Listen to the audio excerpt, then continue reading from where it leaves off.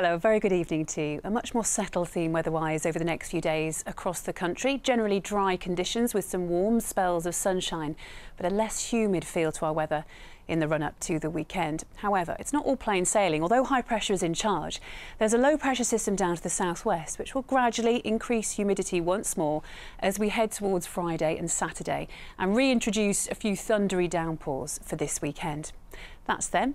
This is now, and as we head into this evening, further heavy thundery downpours for western Scotland and Northern Ireland for a time before drying out there. And for much of the country, a quiet night to come. Still very warm for sleeping, but the next few nights will start to feel more comfortable in general. An easterly direction just freshening up temperatures, particularly for North Sea coasts over the next few days and nights. Some sea mist for the likes of Cornwall and eastern Scotland tonight. Other than that, tomorrow a fine start, lots of sunshine, blue skies and high UV levels in store across the country. Again, slightly more refreshing breeze perhaps for North Sea coast through the day. Temperatures feeling more comfortable, but inland it is going to be another very hot one in the upper 20s Celsius, perhaps in the southeast during the afternoon, reaching 29 degrees.